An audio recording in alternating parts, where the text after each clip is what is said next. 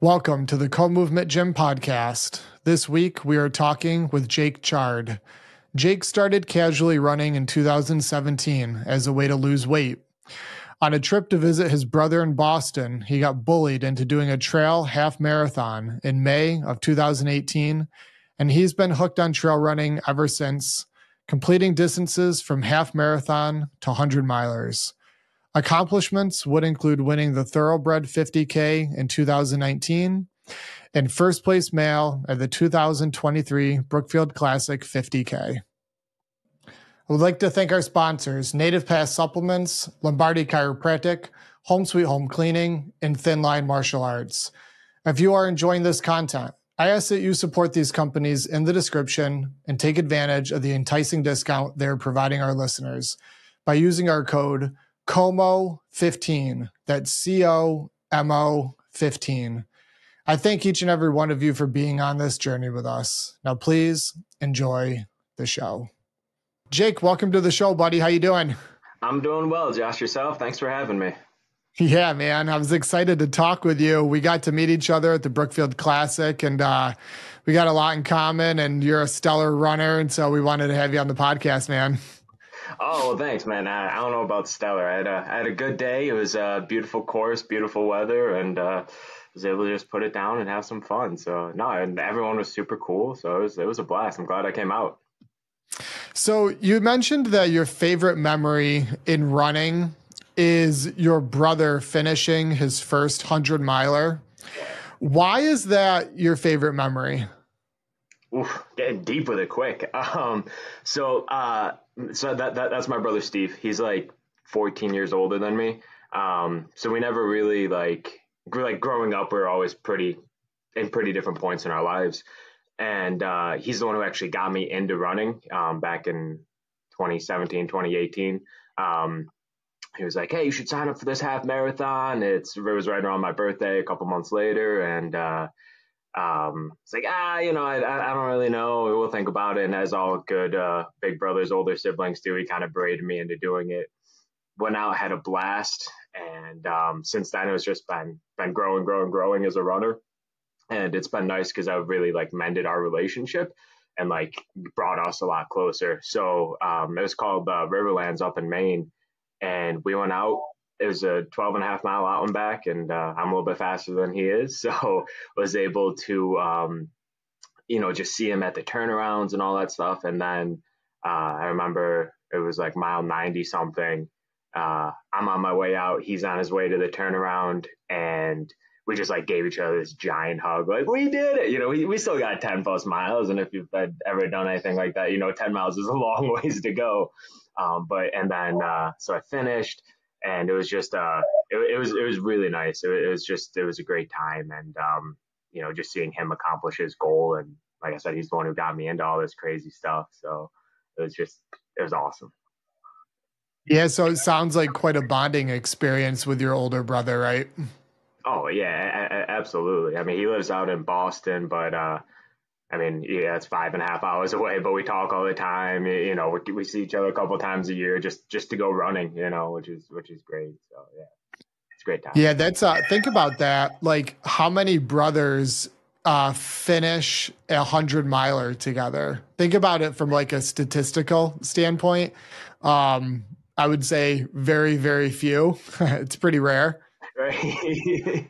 Yeah, no, absolutely. I mean, you think about just what did I say, 1% of people in general will run a marathon this year or something like that, and then it gets lesser and less every time. So yeah, it was awesome. But shout out to Steve. Yeah, man. And he's also the one that got you into running in general. So I want to talk about the first half marathon that he roped you into. I think you described it as bullying you or something into doing it.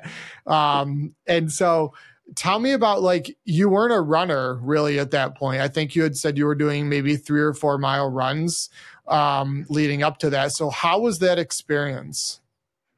Oh, it was great. So it was part of the North Face series. It was down in Bear Mountain, which is in Westchester County, maybe in New York.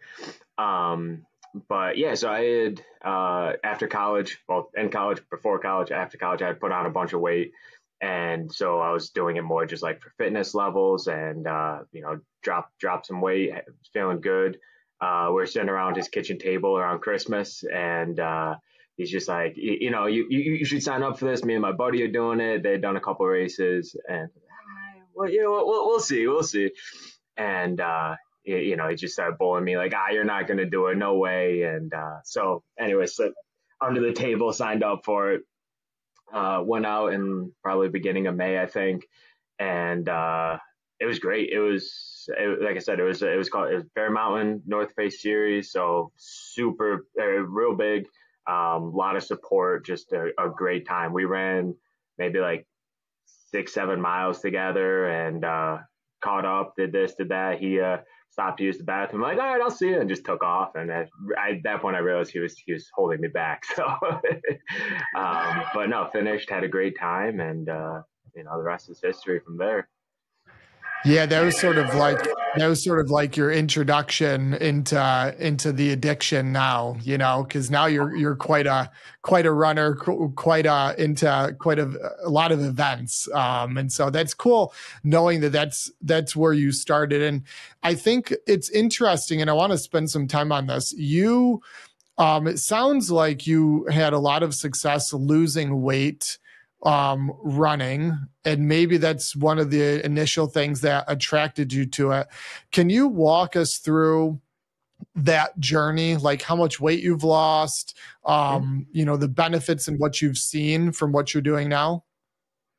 Yeah, so it's kind of a 2-part story or 3-part story, but so senior year of college, I was about 230 pounds.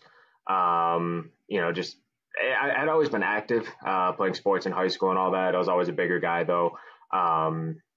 So senior year of college, that last semester, buddies was like, hey, listen, let's get you down to 200 for graduation. So, through going to the gym, doing some running, just cardio in general, got down to, 201, 200, and then started celebrating, and the beer started putting them back on pretty quick. Graduate, get a full-time job across the street from a deli. So, we're grabbing sandwiches all the time, good food. Quickly realized I was back up to about, I think it was about 250, a touch over. Realized again, not where I want to be. And so just got a gym membership, started grinding, used the elliptical a lot, just 250 pounds on the knees was pretty painful running, but I was able to drop quite a few pounds. And then once the weather got nicer, started running outside, and that was probably a good. And then so at that point, I dropped down to about 170. So, but I was very. You could see it in the face. The eyes were all sunk in. I did not do the last few pounds very healthily. As a gym owner, I'm sure you can appreciate that. So just found a healthier lifestyle, and and that turned into more running. Running turned into eating a little bit more, but realizing that that's okay, and just being happy and healthy with it. Weight fluctuates from time to time, but I way more energy. Body feels good all the time. We love going to the mountains, going hiking, kayaking, all that stuff. So it's nice kind of being one of those friends that whenever someone's up for an adventure or something, just like, oh, who can we get to go? Oh, let's call Jake. Let's call Josh. Let's go see what's up. So that's about the synopsis of it. That's awesome, man. Congratulations, dude. That's a lot of weight. Where are you sitting right now, Jake, for weight? Weight wise, probably about 180, 185. So technically a little too big. I got a gut still, but I just call it extra running fuel most of the time. So No, dude, I think you look great, man. Definitely, dude. That's 65 pounds. That's absolutely phenomenal. Not only did you add probably a lot of years to your life, but you also feel better. And I think you brought up a really cool point. You're able to do more things like with friends and family and like more adventures. That just goes so far. So you can make obviously more memories, doing that. I think this is important. I want to talk about this. You mentioned getting down, I think you said to about 170, and maybe that was too thin for you. And now that you're at a happy medium, about 185, let's say, um, there's a balance with starving yourself / depriving yourself and not being happy, but maybe, quote unquote, looking the best you've ever have, right? But it's just not maintainable. Then there's the body type that allows you to be optimally healthy, look pretty darn good, but still have some fun. And so for you, that sounds like it's about 15 pounds more than when maybe you had, habits that weren't sustainable long term. Can you speak to the importance of that balance? Oh yeah, no, absolutely. So I mean, overall, my goal was to get below 170. For some reason, that was just the number in my head. I think based off the BMI scale, that's where I should be. So I got down to 180, we'll say, relatively easily, 175, and then it was a real grind to get down to get below 170. And I mean, it was, I won't say starving myself, but it was being meticulous about everything that I ate and, really limiting my consumption. I wasn't doing a whole lot of running. So I wasn't, worried about, refueling the body. It was more just like going to the gym and just trying to burn. And it just, when I got down there, I was happy, like, hey, I hit my goal. But like I said, my eyes were sunken. I had energy, but I couldn't really sustain it too long. And just looking, in the future is to like, all right, well, is this maintainable? Sure, but it was way, I always say like I'm kind of lazy, so it was way too much effort to really do it. And like I said, I wasn't doing it the right way. So it would not have made me happy to stay down there. Maybe it would have had a couple years on the end of my life. Maybe that little nagging knee pain would have gone away, but it was about finding that happy medium. And last night watched the Commanders game versus the Bears, and I'm a Bills fan, but we all got together and we were eating pizza, and my buddy's like, I know you want the other half of that pizza. I'm like, well, yeah, of course I do. So, it was about not feeling guilty about eating, certain foods, which I mean, it's been several years since I was at that point. So I guess I don't think about it too much anymore, but just living life. And, so I woke up and went for a run this morning instead. Eat the pizza and go for a run. It's a good combination. It is so important for our listeners to really understand like what you're saying with that. We get so many clients that come through the door that think, 10 pounds, 20 pounds, 5 pounds is going to make their life so much drastically better. But like when you really dig into, why is it that you want to lose that extra weight? A lot of times it has nothing to do with the weight itself. And so, we always really preach the happy medium. We want to optimize health through taking in, the right nutrients and having healthy relationships and exercise and, healthy habits day to day. But what your body settles in at, if you're doing all of that correctly, is really where it needs to be. And so, we see people that come in and, they have stories similar to yours. Like at one point, you lost 80 pounds.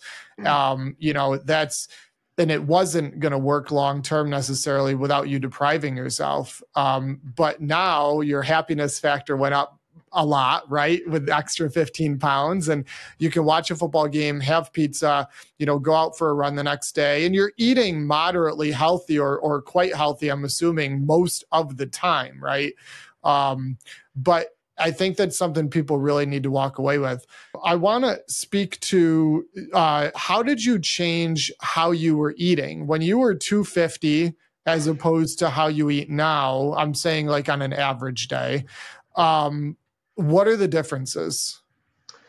So the main two that I went through, I'm trying to think back now. So, it was about limiting consumption, not just, going out, getting the large sub, maybe I get the medium instead. So along the way, there was a lot of little things, instead of getting a sandwich, getting a wrap, or, the big one was probably making sure I have a salad once a day. But I mean, a salad at that point could have had chicken and bacon and whatever. It was just making sure I was intaking enough vitamins and nutrients versus having a chicken bacon sandwich or something.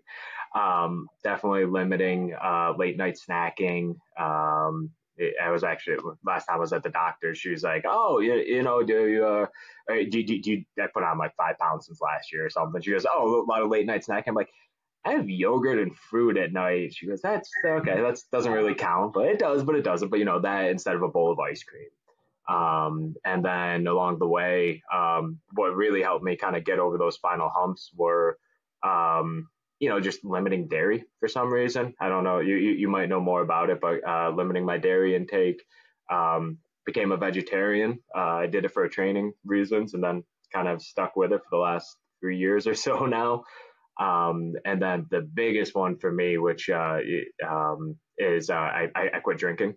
So it's been almost 6 years now, because that one was always fluctuating. And then, as I'm sure a lot of people know, you go out, you have a couple beers leads to chicken wings and pizza, this, that, the other thing, a couple bowls of popcorn.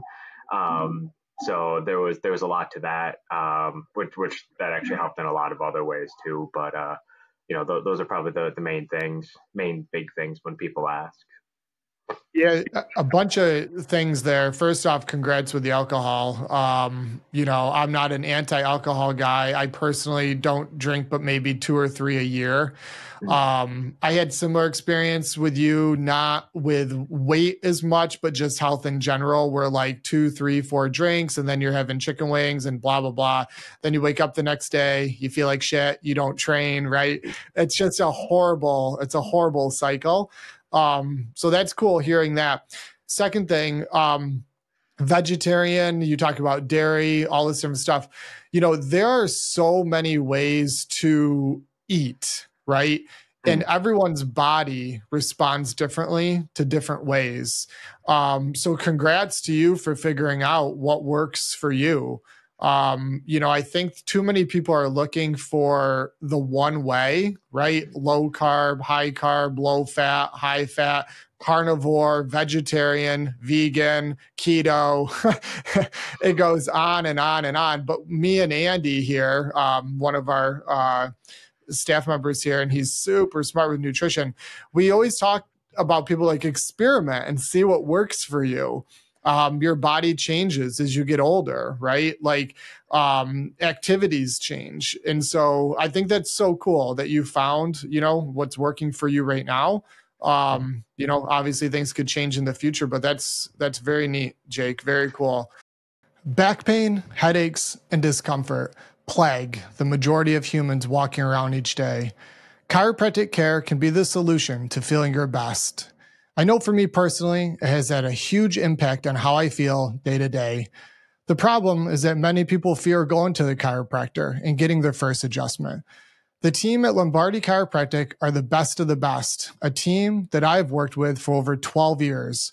Visit their website at lombardichiropractic.com, and when you call, let them know you are a listener of the Co-Movement Gym podcast. The majority of supplements on the market are junk and a waste of money. Lack of regulation allows these companies to sell cardboard and a pill, and they get away with it. It's important to purchase your supplements from a company you trust, which for us at Co-Movement is Native Path Supplements. Shop their products at nativepath.com and use code COMO15 for a nice discount at checkout. That's COMO 15. Law enforcement officers have one tough job. While some calls may be routine, many are not, oftentimes putting officers in unpredictable situations. Thin Line Martial Arts is an apparel company that promotes defensive tactics training for officers so that they can be equipped to safely handle a hand-to-hand combat situation. Purchasing apparel from Thin Line Martial Arts promotes this message and allows more officers to attend training. Go to thinlinemartialarts.com and use code COMO15, that's COMO 15, to receive a 15% discount on us. Did you know a clean house reduces anxiety, increases your productivity, improves sleep, and decreases stress? Yes, all of those health benefits just from having a clean house. The problem is that no one finds cleaning fun, except for the great folks at Home Sweet Home Cleaning.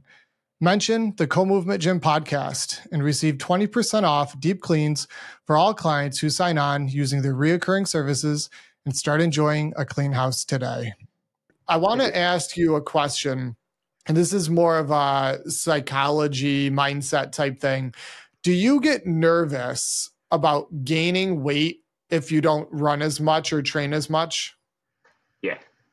Yeah. It's one of those things it's always on the back of my mind. Sometimes I'm able to push it in the back. Like I said, even last night with that pizza, I just in the back of my mind, I'm like, all right, well, I have to make sure I get up and run.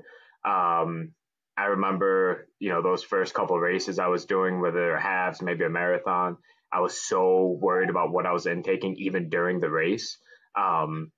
Just because, I had 2 Cliff Bars when I ran a marathon, like I'm gonna blow right back up. So it's really, there's probably more of the mindset to it all. It's realizing that like food's not your enemy. It's just making sure that what you're eating is healthy, or healthy, or it has a purpose. So I love salads, I love this, I love that. Just the stuff I'm putting in my body is going to help me become a better runner.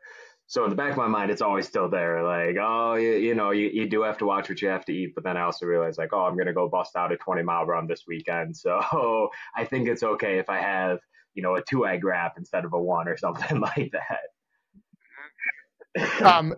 Yeah, that's a good point. Now, if your mileage reduced by half today, what would you change with how you eat, if anything?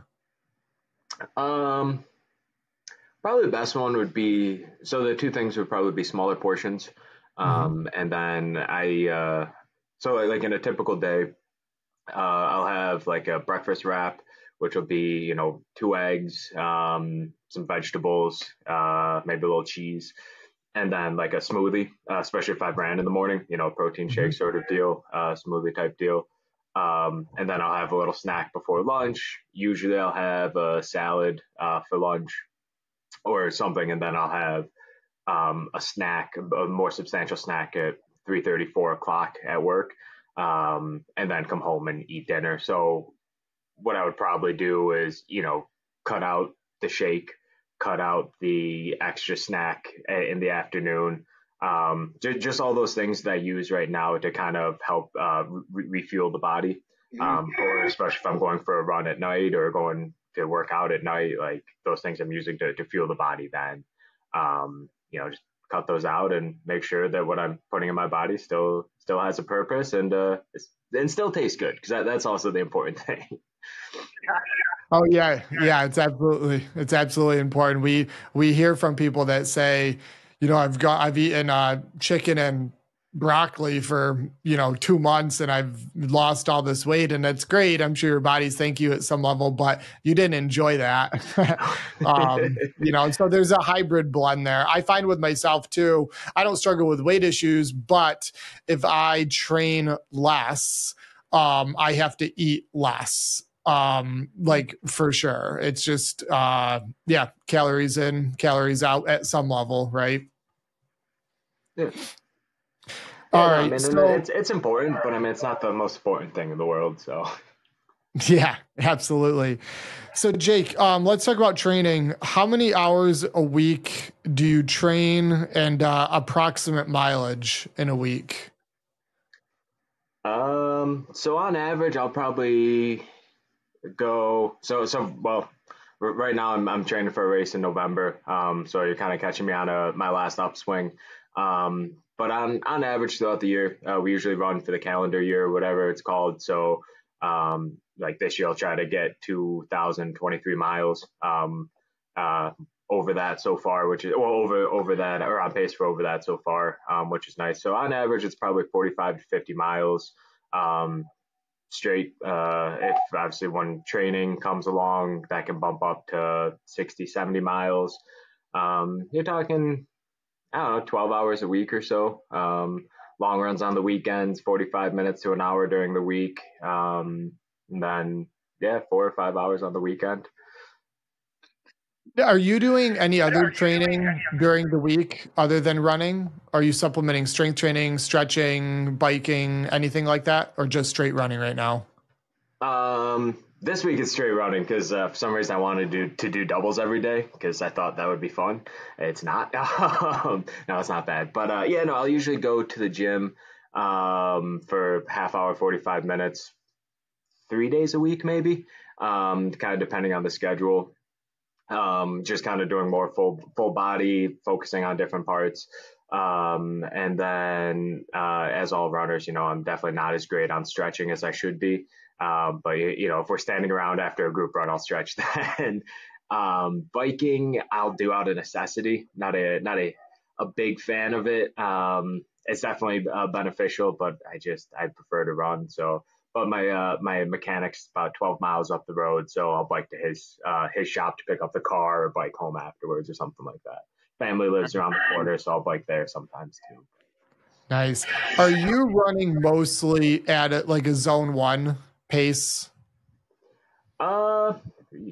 I mean, it all just kind of depends. More just kind of whatever I'm feeling that day. Today was probably more zone 1, zone 2. It's a bit rainy out. Had the day off, just had to get ready for this. So just kind of took my time, ran some hills around here.